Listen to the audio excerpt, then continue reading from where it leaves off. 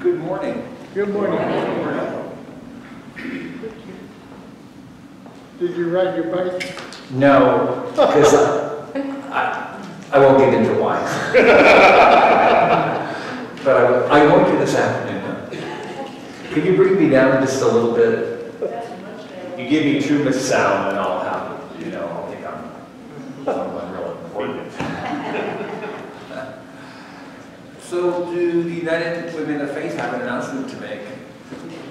Are you the United Methodist Women of Faith who are here, or did you want to sleep later this morning? Here, give me this mic. Yeah, this past week we've been setting up for 3 days at least and selling for 2 days, and then yesterday a good share of what was left went out free to the community. And we still, between the sale itself and the things that Lavelle, I noticed she's not here, that Lavelle sold online, we have made over $3,400. And there are 8 or 10 women and a couple of men that were here most of those 6 days. I don't know, I'm still running. And that count, by the way, is done while I'm tired at night, so we'll see what the credit union says tomorrow. So I noticed that we left the couch in the sanctuary. Are you trying to send me a message like my messages are, you need a couch? My message regarding that is I was too tired to stay. I'm joking you. I'm joking you. I thought maybe it was because sometimes during worship people want an nap.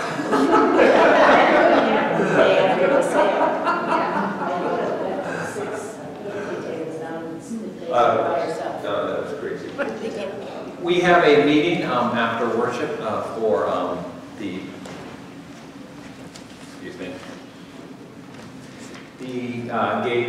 Medford Gay Pride event in June. We'll have a table. So if you'd like to be part of that meeting, we'll just meet right after worship in the library just to do some planning. Are there other announcements for the good of the congregation? Okay. Well, good to have you here this morning, Lauren. I'm feel a little thrown off. We didn't have community service till about 5 minutes ago, so we got it together. I couldn't even print up my message. Kind of crazy, right? The world we live in. Short service. Yeah. What was that? Short service. I don't have to take that now. Right. So let's have to pray. We'll send ourselves for worship.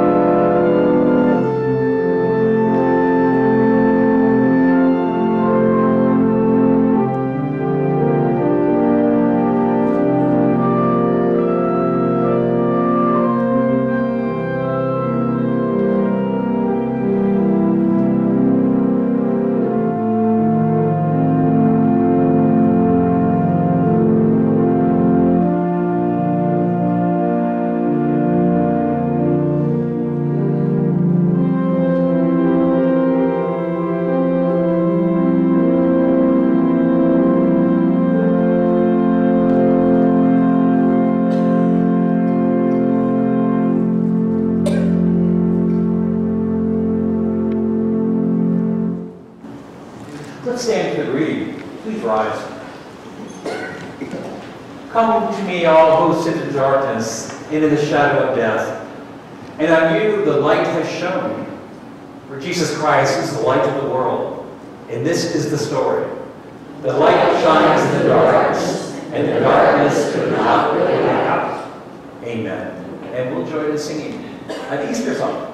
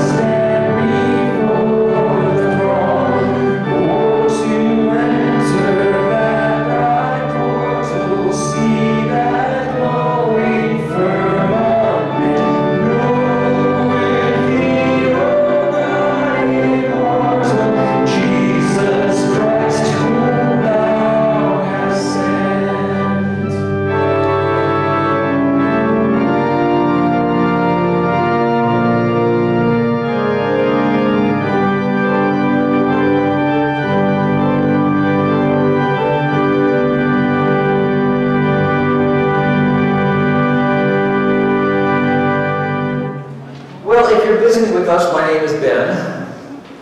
Well, obviously, I'm the pastor. It's good to have you here this morning. On this absolutely glorious and beautiful Southern Oregon morning, it just almost brings tears to your eyes. If you are visiting with us and you want to know more about the church, we'll just fill in the pew pad. We send out a Monday email, and you can always talk to anyone here. You can even talk to me. So let us stand and pass a peace. And first, extend the hand to someone you don't know or haven't seen in a while. Please rise.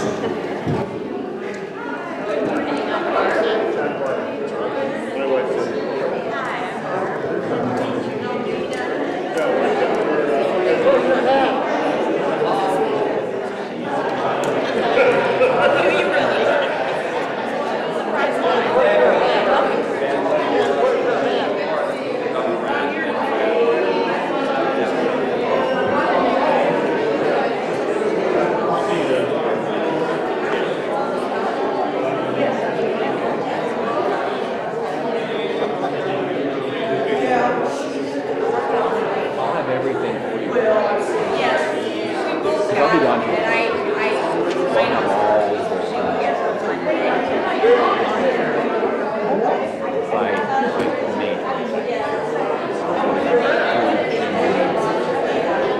know, we recently have had the bells refurbished, and we're going to have a bell choir concert at 4, and also, I was actually speaking to someone from the small congregation last night, and they're really excited about singing. So we have a really good program Sunday at 4 o'clock. A week from today. Yeah, don't come today at 4. All right. Let's center ourselves for prayer.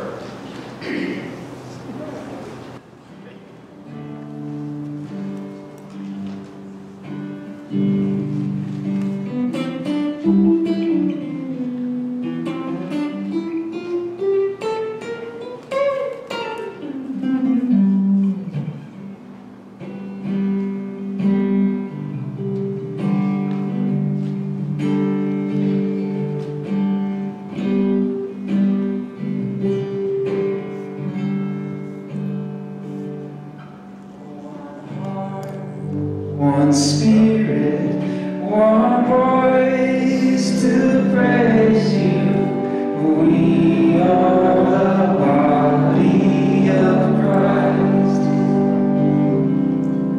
One goal, one vision, to see you exalted. We are the body of Christ. And to this we give our lives, to see you glorified.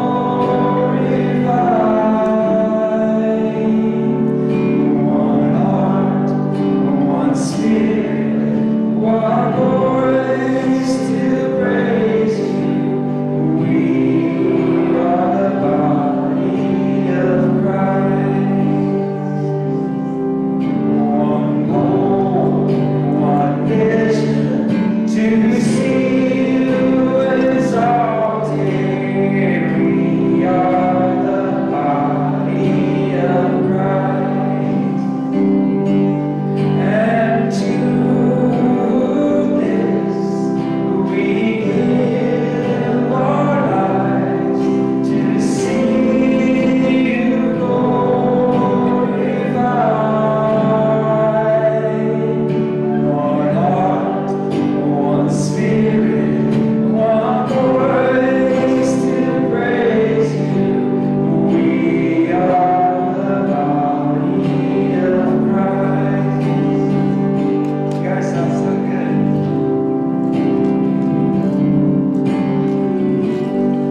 I think of you for the week.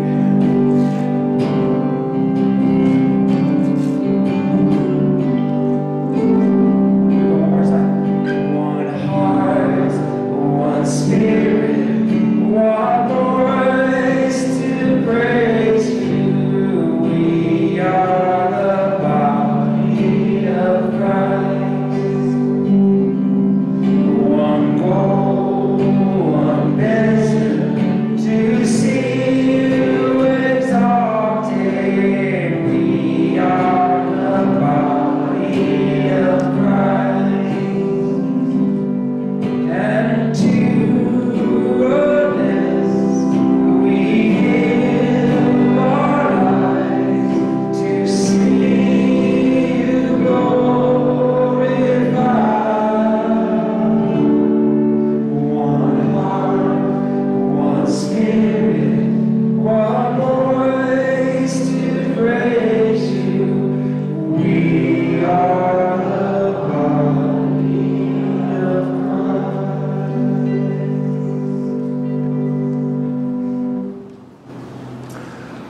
We want to remember Charlene. Charlene, your family. Your mom has died this past week. She was 100 years old. And we knew your mom because your mom lived with you in my first few years here. I got to know your mom. Right. She raised you up well. Here you are. You know, you can't get that Methodist out of you. Just can't wash it clean. Right. I was with Bill McDonald last and Cindy. Bill, for those who don't know, a former pastor here, really well loved. He's near the end of life. He's really not eating, drinking, but kind of resting easy. And Cindy has been with her. So keep sending your prayers. She's been spending some nights there just to be with her. All right. Are there others? Other people, other places that you want to pray for? I've got a note here from Bobby. Oh yeah, right. I'll mention that. It's a good idea. Happy Mother's Day. Yeah, I would have gotten into a lot of trouble from Grandma this morning if I hadn't said that. Well, yeah, Happy Mother's Day, right? Mom, Happy Mother's Day. You're a good one. I did have a good mom. She loved me well. Very strong-willed. You didn't mess with her. Grew up in Brooklyn, New York. You just did not mess with my mother. She's a good woman, though. She'd fight for you if you loved you. Yes, we need women and men like that in the world. Are there other prayer requests? Yes? Don? Yeah, we have a good family friend in Honolulu. After a series of grand mal seizures, is in the hospital in a coma with a breathing tube, not looking good. A classmate of our daughter, Cindy. Thank you. Okay, so a classmate of yours, Cynthia, Dean Shepherd. Dean Shepherd, he's very sick and in Honolulu. Sounds like he's very ill. Yes, Rita? Two people, Kathy Oberlin has a very bad cold, she just can't seem to get Oh, right. Yeah, she has been sick. Kathy Oberlin, right in close. And then also her very much loved one, and ex-mother-in-law, who's 97, has breast cancer, fell recently. Okay, and her mother-in-law, Michelle, has cancer. Jean. All right. Are there others? Yes, Peg? I have a kid traveling. You have a kid traveling. Boy, there. I want to be your kid, you know, and be a little trotter. Yeah. You what now? He went to my sister-in-law's funeral in Salt Lake City. So you've had a sister-in-law die? Yeah. In Salt Lake City. He was on his way back in. Okay. All right. Yeah, Jamie? Yeah, I just want everybody to keep Chuck Jones in their thoughts and prayers. We'll keep chucking our prayers. With the gun violence going on in our country, 116 mass shootings in less than 120 days, I just wish that we could all calm down Right. and just Jamie is saying all the gun violence in the country around. Yeah, it's very, very upsetting. Very upsetting. We can do better. Sarah Madison. Sarah, thank you. Sarah Matichuk has her surgery this week, and I know we have folks that are bringing her meals. Sarah Matichuk is a young mom in the church who's got breast cancer. Well, let's pray. Our response, Lord, look upon us and let us show forth your glory. Lord God, all power in heaven and earth belongs to you. Shield us in times of distress and danger. Protect us from all that is evil and destructive. Renew us and refresh us. Renew us and refresh us. And in doing, help us to proclaim your mercy and goodness with our lives.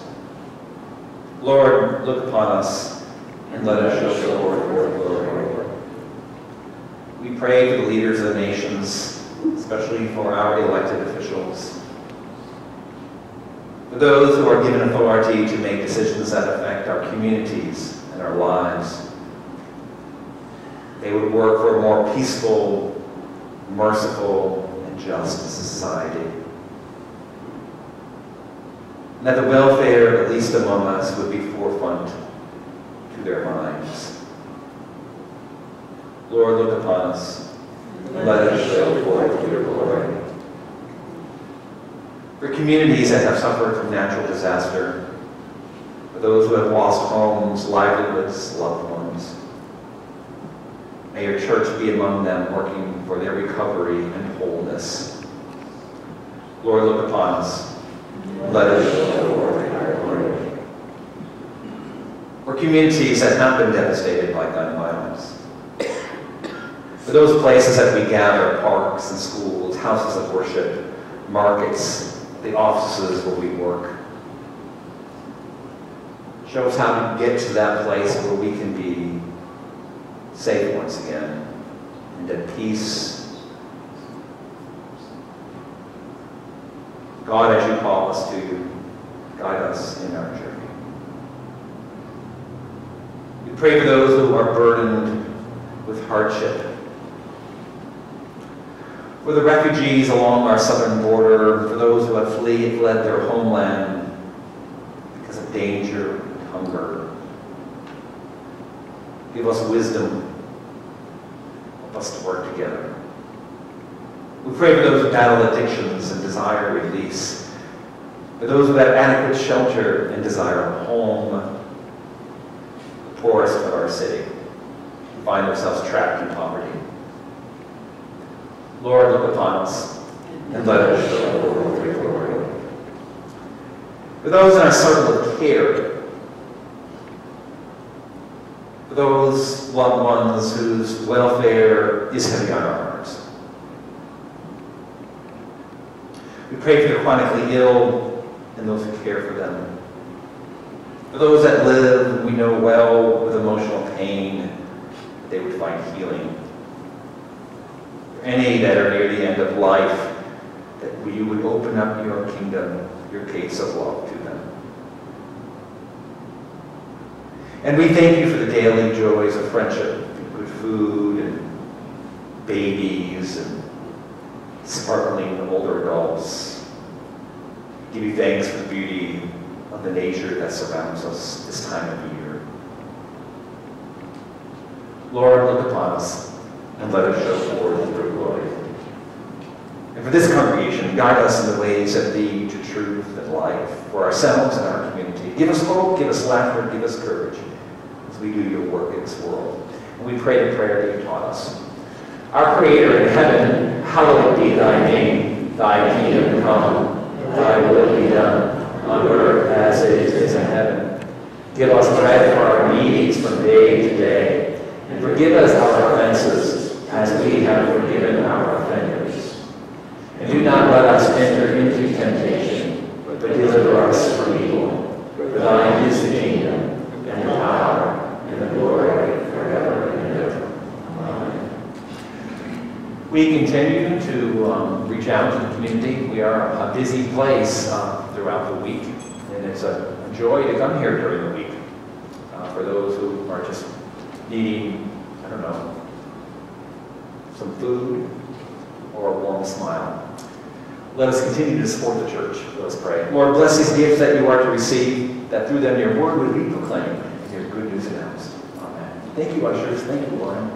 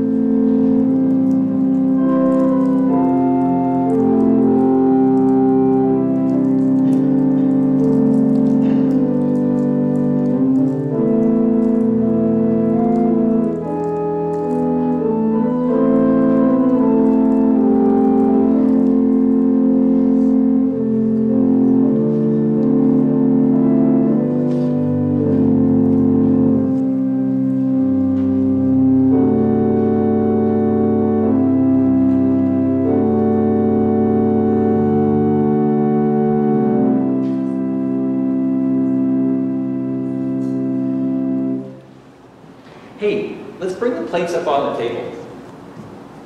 I guess not. I'll talk to them ahead of time. Don't worry about it now. No, she said, don't worry about it. We'll get the next one. I was thinking, bring them up to the table, offer them. It's okay, it's okay. I'll take them. I mean, I won't take it.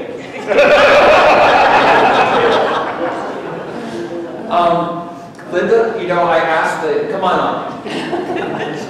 I'll shake your hand.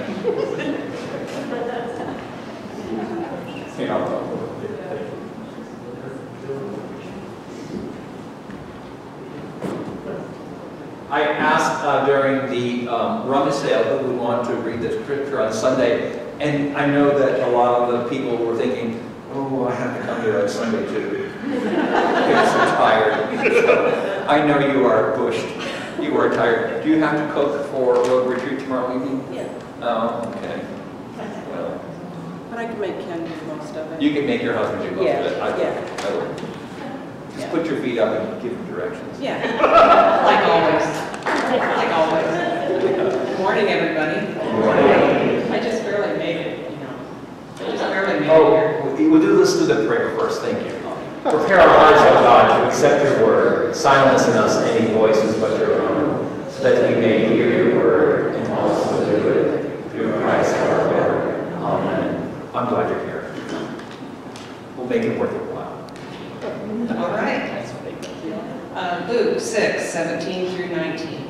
He came down with them and stood on a level place with a great crowd of his disciples and a great multitude of people from all Judea, Jerusalem, and the coast of Tyre and Sidon. And they came to hear him to be healed of their diseases, and those who were troubled with unclean spirits were cured. And everyone in the crowd was trying to touch him, for the power came out from him and healed all of them. 1 Corinthians 15:12 through 26. This is a fascinating chapter in the Bible. Now, if Christ is proclaimed as raised from the dead, how can some of you say there is no resurrection of the dead? If there is no resurrection of the dead, then Christ has not been raised. And if Christ has not been raised, then our proclamation is in vain, and your faith is in vain. We are even found to be misrepresenting God, because we testified of God that he raised Christ, whom he did not raise, if it is true that the dead are not raised. For if the dead are not raised, then Christ has not been raised. If Christ has not been raised, your faith is futile, and you are still in your sins. Then those also who have died in Christ have perished. If for this life only we have hoped in Christ, we are all people most to be pitied. But in fact, Christ has been raised from the dead, the first fruits of those who have died. For since death came through a human, the resurrection of the dead has also come through a human. For as all die in Adam, so all will be made alive in Christ, but each in its own order. Christ, the first fruits, then at his coming, those who belong to Christ. Then comes the end, when he hands over the kingdom to God the Father, after he has destroyed every ruler and every authority and power. For he must reign until he has put all enemies under his feet. The last enemy to be destroyed is death. The word of God, the people of God, thanks be to God. Let us join in singing hymn that Charles Wesley wrote the lyrics here, the words. We can remain seated.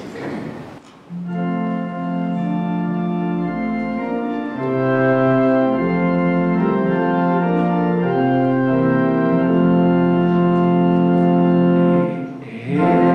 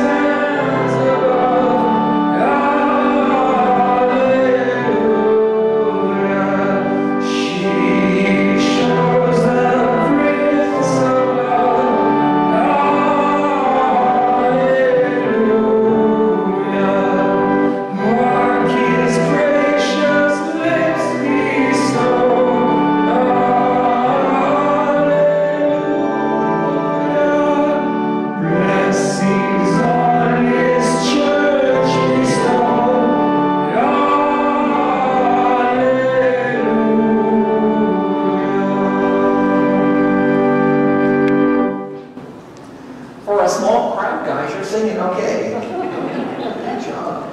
Good job. Not too shabby. For if for this life only we have hope in Christ, we are all people to be pitied. Let us pray. Man, you know great harm today, oh God, for some small good. Amen. Now, I've told this story before, but I can't pass it up because it fits so well into this Corinthian passage about resurrection. So, bear with me if I'm repeating, which I am. I was visiting with my father in his old age, and it was the evening. I recall it was even, cold New Hampshire night. And we were watching the television, feeling relaxed and at ease, and he turned to me and he asked, so Ben, do you actually believe in the resurrection? Now, before I want to continue telling you the conversation, it'd be helpful to know that my father was not a believer. Not at real, didn't seem at all. Sometimes he would say to me, on a good day I'm agnostic, but I don't have any good days. So, there we are. For many years he struggled with what he called my career choice. And, it was never anything that honestly hurt the relationship. I just knew who he was. And I would remind him, well, Dad, it wasn't a career choice. It's called a calling. And then he would just shake his head and say, well, son, you're fairly intelligent. You could get a good job. What he'd say to me. He wanted me to make money. He was young during the Great Depression and knew the hardships from living in a northern mill town in New Hampshire. And it affected his understanding of success and of life. And he would do financially fairly well. And he wanted that, for his son. And so for years, he would send me job opportunities in the mail with his hands sprawled and say, how about this? And I would remind him, Dad, I'm not looking for a career change. Do you actually believe in the resurrection? He asked me on that evening. And I said, well, if you're asking me if I think Jesus was raised, yeah, I do. And then there was a long pause, and he said, well, I suppose if you're going to continue with your career choice, you ought to. So, that's what he said. We never argued about Christian faith or the resurrection. We didn't try to talk one another into our way of thinking, because we knew that wouldn't change the mind of either of us. And I do believe that belief comes when the Holy Spirit moves within us. And it should be said that my father wasn't asking me this question to needle me or to pester me. He really wanted to know, because he really wasn't that way. He was not a pestering type. He really wanted to know what I believed. And when I said, yes, I do believe in the resurrection, I actually think he felt good about that. Because his thinking, if I was going to continue to lead congregations, to him, it seemed rather pointless that I didn't buy into the end of the story. If you're going to do this, well, take the whole story, right? Otherwise, what was I there to offer? The victory has been won. Christ has conquered sin and death. Christ has conquered sin and death. That goes a lot further than patting your parishioner on the shoulder and saying, good job, better luck next time, if there is a next time, or, go at it, give it a try. So that's where Paul's coming from when he says, if there's no resurrection, we are most to be pitied. Because there are less stressful ways to live. There are less stressful ways to make a living, like sell life insurance, another option he gave me. Because at least that way, in the end, when calamity happened, they could actually get something, right? Why the sacrifice?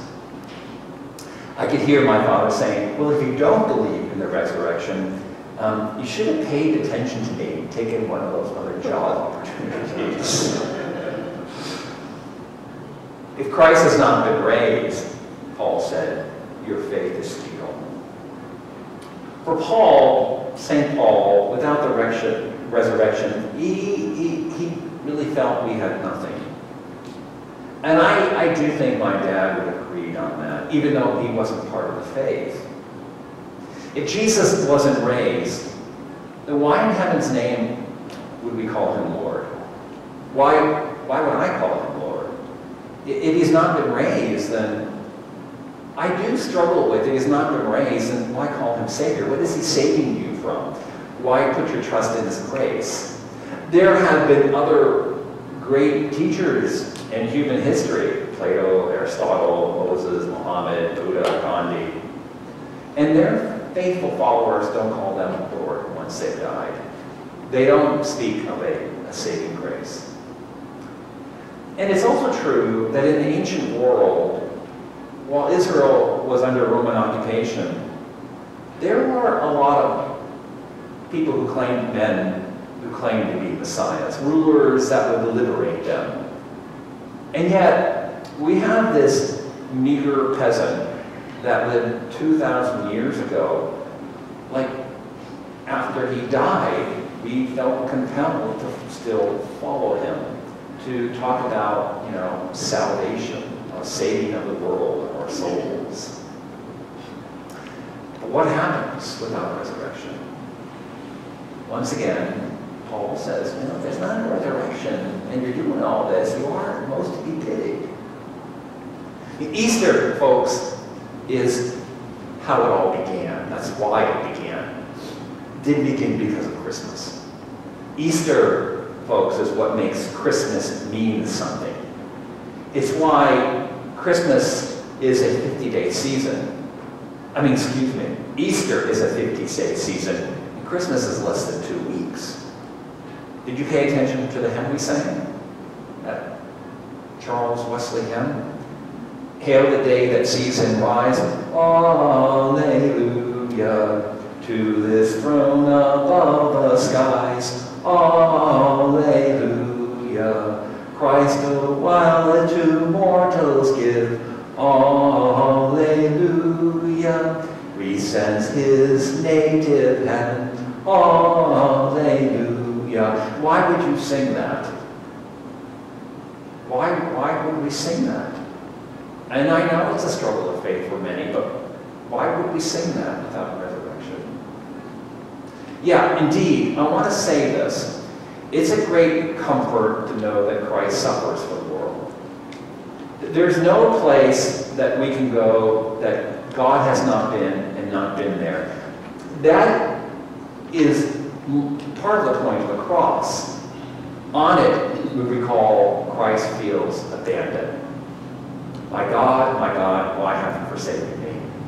And that is a common human experience. I can't tell you how many hospital rooms I've been in or accidents I've been near where folks felt forsaken, or the person battling with mental illness or battling with addiction. They can tell you what it means to feel abandoned. Well, Jesus goes with us to that misery and resides with us there. In the older version of the Apostles' Creed, that statement of faith that's been around, for what seems like forever, old statement, the original lines read, he suffered under Pontius Pilate. Jesus suffered under Pontius Pilate, was crucified, died, and buried. Then he descended to hell, and on the third day he rose again. He descended into hell. Well, can you think of a worse hell than a crucifixion?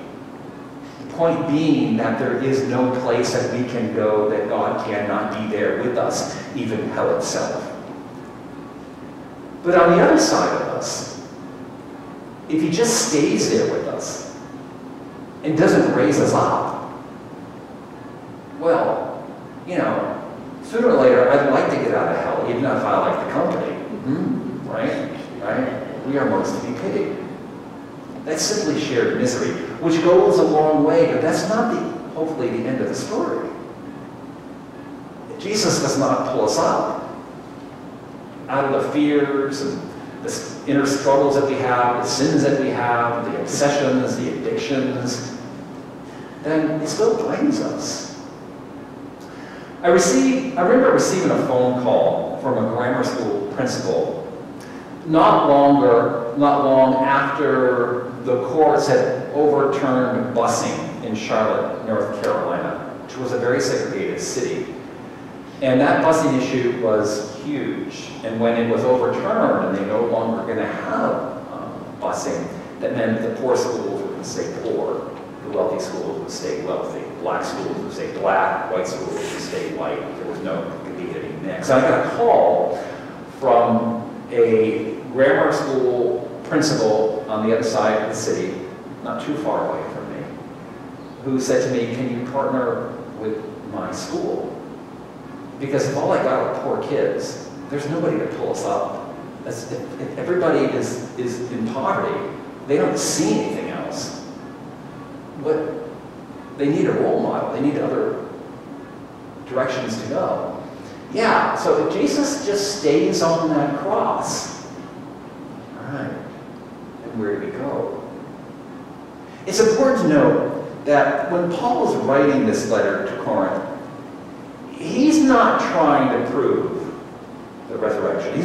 He's actually not arguing the case, I don't think. This is not a passage of apologetics. He's not trying to strong arm us into this. No, not at all. What he's doing is he's saying the resurrection is the starting point. It's actually the place we begin. That's where we launch off. For Paul, the resurrection is as real as a spring, and it's as indispensable as God's love for the world. For him, it wasn't a question that there was a resurrection, but why there was a resurrection. And the answer to that question has everything to do with the future. Like, will evil be overcome? Will the earth and heaven be restored? Later in that passage, we didn't continue to read because I felt like it was long enough, but later he writes, "Then comes the end," when he's talking about a series of events. When he hands over the kingdom to God the Father, after he has destroyed every ruler and every authority and power, for he must reign until he has put all enemies under his feet. That last enemy to be destroyed is death. God has put all things in subjection under his feet. Now, I know that can sound fire and brimstone. It can sound Old Testament. It can sound like judgment. The word subjection. But the point is that the resurrection is the end of the story. It's for you and me. It's for all created order. And sin, this fear that we live with, that is a stubborn opponent. But it's no match for Easter Sunday, for the cross, for the resurrection. So where do you take this certainty from Paul, the resurrection? Let's be honest. Church is a place where we're supposed to tell the truth. Resurrection is a huge leap in faith. In some days, it's difficult to hold on to. Years ago, I had a faithful leader in a congregation. He was a good leader. And he said he didn't like Easter Sunday. He said because you can't escape the idea of resurrection on that Sunday. And he said, I can't make my son believe in it. And so it's all there out for him for Easter. He just, would just do with it. I responded by telling him that despite the fact that I'm the spiritual leader of the community, there are days when I struggle with it as well. But what we have is each other. And there are times when we need to carry one another spiritually and believe for one another when it's difficult for us to believe for ourselves. To have someone who can hope for us when we feel like we're up against a dead end. I find it interesting that that St. Paul always closes his letters to the Corinthians with litanies of prayers and instructions on how to encourage one another. He says things like at the end of this letter, keep alert, stand firm in your faith, be courageous, be strong, let all that you have done be done in love. And that's what he's doing. He is encouraging his congregation to have faith, to encourage one another to have faith, to have this hope when they can't seem to have it for themselves. And I have seen this very often in congregations.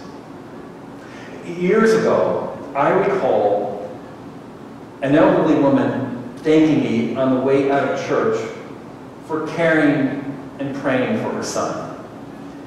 And she wasn't just thanking me, she was thanking the congregation. I was the proxy when she was speaking to me. She had come into town to check on her son, who had started attending our church for about a year at that time, had gotten involved in the congregation. And she had been carrying a heavy burden for him, for her child. When Charlie showed up at our doors on his motorcycle, he was a broken man. He had been beaten down by life. He was discouraged. But he wanted to take his life back. And in time, he put aside his heavy drinking. I remember I once went to visit him, and he had this flashing neon Bud Light sign when I went into his yard. And he pulled the plug on it. And I thought, hey, that's fine, that's okay. But as time he found meaningful work, he started delivering oxygen, administering oxygen to homebound people, inpatient people. He found a community. And it would be fair to say that he really had come back to life. We saw it in him, in his appearance, and just in the color of his complexion, in his eyes. But he wasn't going to get there until the congregation carried him and believed for him, until he could believe for himself. And that's very much what resurrection is like. That's why we have a community, to help us along that way in that belief, in that hope, in that hope. We are programmed to focus on problems and crisis. Our attention is drawn to the latest shooting, and we need to be aware of that. But that attraction to fear, to danger, that comes from that reptilian brain, that early part of the brain that was there in the beginning to help us survive. We can train our hearts and minds to see resurrection, to see it taking place. But sometimes we have to point to it for one another. Sometimes when we can't pray for ourselves, we just pray for that person until they can come to that place. Yeah, I think that, I hope I did this for my father. Do you believe in the resurrection? He asked me. And I said yes. He has some serious doubts. But through that father and son relationship, I think I did one thing good. I think I did believe and pray for him, so that perhaps he could come to a point where he could pray and believe for himself. So I wasn't too surprised that when he died, he asked his preacher son to do his funeral. The Christian minister, who just didn't want to change his career. So I did. And we celebrated the life and resurrection. Amen. So I know it's not Father's Day, but I did talk about moms too, right? Yeah, that lady, I do remember her. She was a short woman, came through. And she was just so happy her son had come back to life. So let's join in singing. Please rise.